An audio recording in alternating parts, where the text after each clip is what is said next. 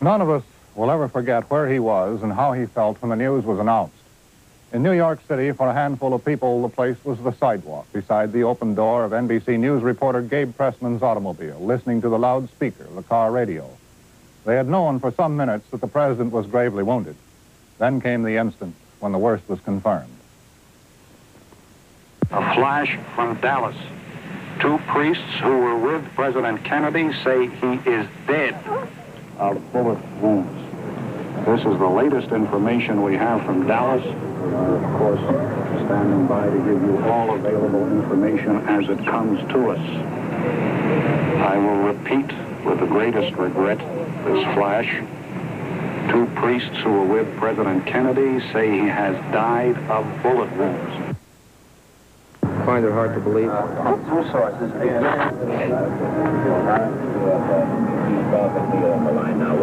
Please go ahead. It's hard to believe it. Hard to believe is right. The president died. The president died. Approximately 25 minutes. Others, there was a stunned silence and a groping to come to terms with a fact that was almost beyond belief. The face and voice of a young girl summed it up. Bleeding and unconscious. The Parkland Memorial Hospital in Dallas. The Parkland Memorial Hospital in Dallas. What's your feeling right now? I really couldn't say. Really, right now I just don't know what to do. I don't even know where to go, what to say. There's nothing for me to say. The assassination took place in Dallas as President Kennedy rode in a cavalcade toward the Trade Mart where he was to have luncheon and make a speech. This is what happened, beginning shortly before the shots were fired. The voice is that of Charles Murphy of station WBAP, Fort Worth. This was a scene near the Stemmons Expressway. This is in front of City Hall in downtown Dallas, a mile east of the shooting scene. Heavy crowds lined the downtown streets to view the presidential party. As in all of the Texas stops, there were many teenagers attracted there by the First Lady and the President.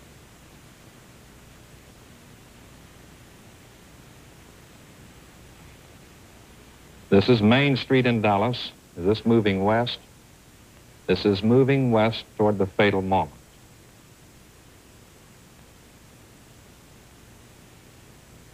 The motorcade is traveling at about 20 to 25 miles an hour, slowly westward down Main Street in the heart of Dallas. The time, about 12:20. During the noon hour, heavy crowds from downtown offices lining the route. That looks like the school depository building on the right. I'm not sure.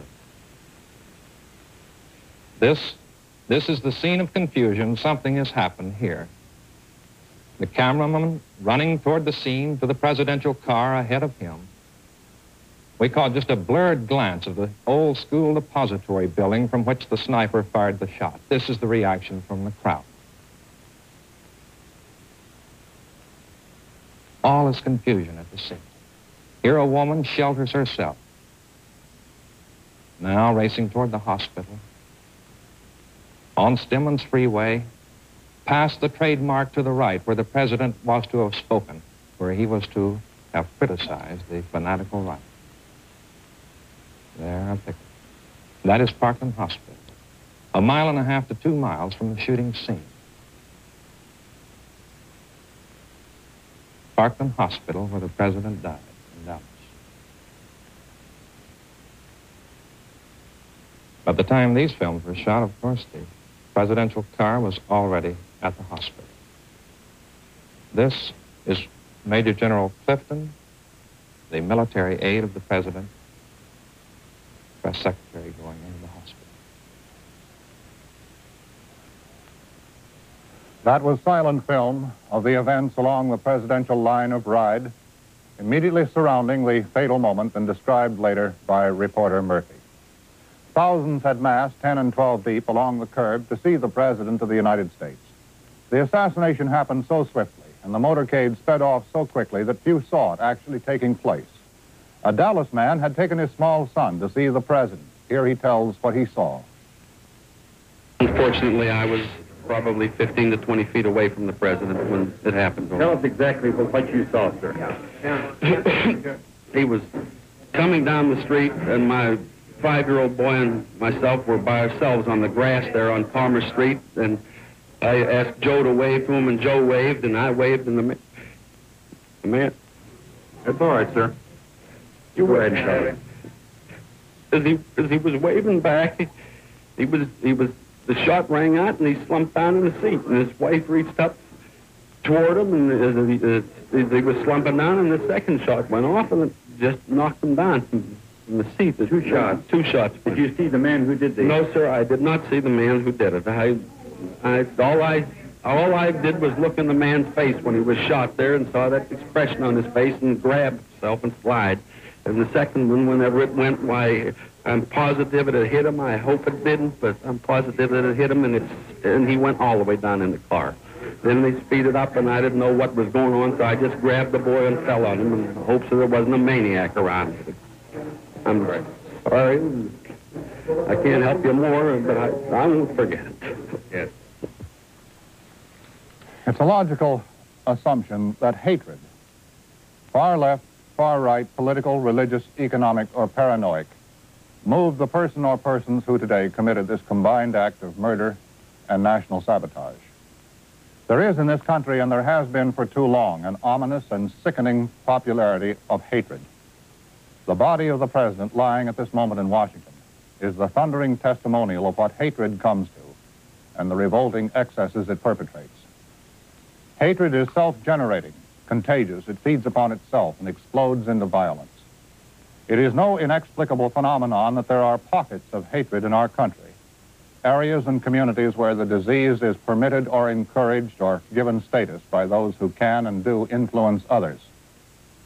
You and I have heard in recent months someone say, those Kennedys ought to be shot. A well-known national magazine recently carried an article saying Chief Justice Warren should be hanged. In its own defense, it said it was only joking, but the left has been equally bad. Tonight, it might be the hope and the resolve of all of us that we've heard the last of this kind of talk, jocular or serious, for the result is tragically the same. David? In Washington, where everything revolves around the government, this is a company town, really, and where the president is more than any one person revolves around him, and where in many cases the grief today was personal among people who knew him and worked for him. Here are a few pictures, rather random in nature, of some of the sights around Washington today.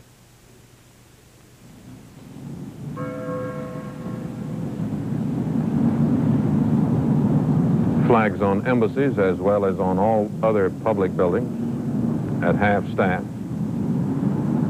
That, incidentally, is a Russian embassy. This is Lafayette Park, immediately across Pennsylvania Avenue from the White House, where as soon as the first news came out, people began to gather and stand, as they often do. Just stand.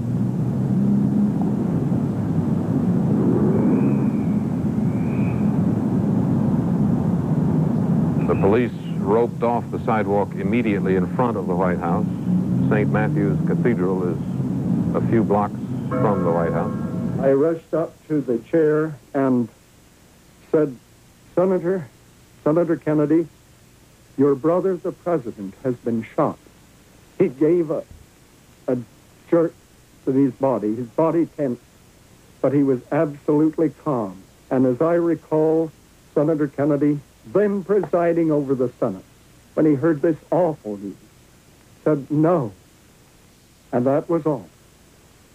That was Robert Riddell, a member of the staff of the U.S. Senate, who took the news here to Senator Kennedy, Ted Kennedy, who is here with his sister Eunice, leaving in a helicopter for Andrews Base, where they then took a jet plane to Otis Air Force Base in Massachusetts. Now some comments from members of the Senate.